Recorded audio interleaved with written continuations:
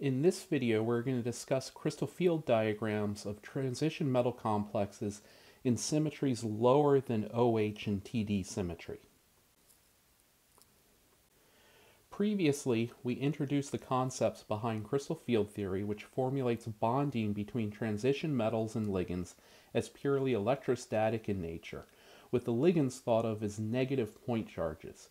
Thus, the interactions between the ligands and d electrons in a transition metal complex will be repulsive in nature. Furthermore, the directionality of the d orbitals will dictate whether they are strongly or weakly destabilized by the ligands. Also, one could use symmetry arguments to derive orbital degeneracies. Thus, in an OH field, the d orbitals will be split in such a way that the dx squared minus y squared orbital and the dz squared orbital, the Eg set, are strongly destabilized relative to a spherical field, while the xz, yz, and xy orbitals, the T2g set, are stabilized relative to the spherical field. Energy about the spherical field center, the barycenter, is conserved so that the Eg orbitals are destabilized by 6 dq and the T2g orbitals are stabilized by 4 dq. In contrast, in TD symmetry, one finds that the dx squared minus y squared and dz squared orbitals, the E set, are stabilized, and the dxz, dyz, and dxy orbitals, the T2 set, are destabilized relative to the spherical field. Molecules that are contained in OH and TD symmetries that are described by cubic point groups are high symmetry molecules. In this video, what we're going to do is we're going to try to understand what happens if we lower the symmetry and descend out of these high symmetry point groups. So for example, what will happen if we take a molecule that's described by an OH point group and descend this into something that's described by D4H, for example. To change this from an OH to a D4H field, we can, for example, remove the axial point charges. So we'd remove the ligands along the z-axis and create a square planar complex. We're now going to ask ourselves what has happened once we remove these axial ligands. Well, the first thing that we've done by lowering the symmetry is we removed a lot of the degeneracies that were found in the higher symmetry point group. The dz squared now transforms as a singly non-degenerate A1G orbital. Dx squared minus y squared is a non-degenerate B1G orbital. Dxy is a non-degenerate B2G orbital. And the dxz and the dyz form a degenerate Eg set. In addition, we can ask ourselves what has happened to the stability of these orbitals relative to the spherical field. And one thing to note is that as we've lost our interactions along the z-axis, this molecule will try to compensate for it by increasing the interactions in the xy plane. So we lose interactions along z, gain additional interactions along the xy plane. So taking that into account, we're now going to try to think about what has been destabilized and what has been stabilized. The dz squared has been stabilized because we've lost negative charges along the z-axis. The dx squared minus y squared has become more destabilized because we're shortening those negative point charges towards those lobes, so raising the energy of that orbital relative to the OH field. The dxy is going to become more destabilized because we're bringing those point charges in closer towards those orbitals. The dxz and the dyz are going to be more stabilized because we've lost interactions along the z direction. So in general, anything that has a z term is going to become more stabilized. Anything that has an xy term is going to become more destabilized relative to the OH field because of the loss of those interactions along the z-axis. We're going to look at this in more detail by starting in OH symmetry and seeing what happens as we descend into D4H symmetry. So go from the higher to the lower symmetry point group. So the first thing that we're going to do is split the Eg set. That splits into the A1G and the B1G. the B1G becomes destabilized, the A1G becomes stabilized. The T2G set splits into the B2G orbital and the EG set. So the EGs become slightly stabilized, the B2G becomes destabilized. Because this is a crystal field model, energy of stabilization and destabilization has to be conserved about that barycenter.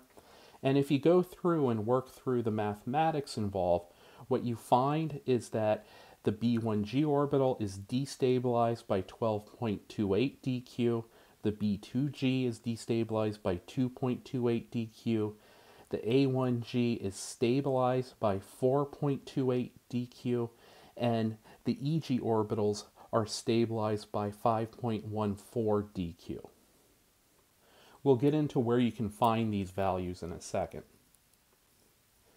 The process that we went through using the point group to determine orbital degeneracies, and then using the directionality that the orbitals are pointed towards relative to our negative point charges surrounding the metal center, can be employed to molecules in really any coordination environment.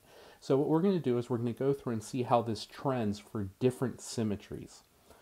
We've already gone through and done this for both OH, 6-coordinate, and TD, 4-coordinate symmetries, so an octahedral molecule and a tetrahedral molecule. And then we did this for a square planar D4H 4-coordinate molecule.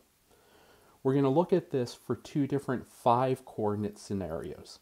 So one where we have a square pyramidal structure, so a 5-coordinate C4V field, and one where we have a trigonal bipyramidal structure, so a 5-coordinate D3H field. In the C4V field, what we've done is we've taken the OH molecule and we removed just one of the axial ligands, so one of the ligands along the z-axis. And what this does is it creates this type of ligand crystal field splitting diagram where we have the dx squared minus y squared still highest in energy, but now the dz squared orbital has come up in energy relative to the D4H field because we've added an axial interaction relative to the D4H field. To compensate, the B2 orbital drops in energy and the E orbitals go up in energy higher. So the dxz and the dyz go up in energy relative to the D4H field because we've added a component along the z-axis. So anything with any orbital with a z component is going to be destabilized. Going to D3H symmetry, what we find now is that dz squared orbital is now the highest in energy. It's the most destabilized because we have two interactions directly pointed along the dz squared orbital. Both the dxy and the dx squared minus y squared and the dxz and the dyz form two doubly degenerate sets. So the E prime and the E double prime orbitals. Those have energies that are fairly close to one another, with the dxy and dx squared minus y squared being slightly higher in energy than the dxz and the dyz. The energy of all these orbitals are conserved about the barycenter. We've already gone through and done this for the OH field, the TD field, and the D4H field. These have been tabulated for C4V symmetry, where you have very small splittings of the A1 and B2 relative to the barycenter. And this has also been done for the D3H field. It's not necessary to memorize any of these or derive them on your own. These have been tabulated and have been known for some time. So two good references where you can find them are these Chem ed articles from the 1960s, where the crystal field splitting energies for all of these different fields have, and more than just these 5 different fields that I have listed here, have been tabulated. So if you ever need these values, you can easily go and look them up. So to go through and summarize, As with our high symmetry cubic fields, the directionality of the d orbitals relative to the point charges are going to dictate the d orbital destabilizations and hence splittings. The degeneracy of the d orbitals will be lower than in cubic fields, and they're going to follow what they would based on which point group they're in. So you can use a very simple back of the envelope treatment to derive your d orbital splittings and also their relative energies relative to one another. If you happen to need a more quantitative description of the splittings in terms of the absolute value of these dQs, then you can look these up because they've been quantitatively derived for a large number of different crystal field splittings. In the next set of videos, what we're going to do is we're going to apply this by exploring something called the spectrochemical series and try to understand the concept of a pairing energy.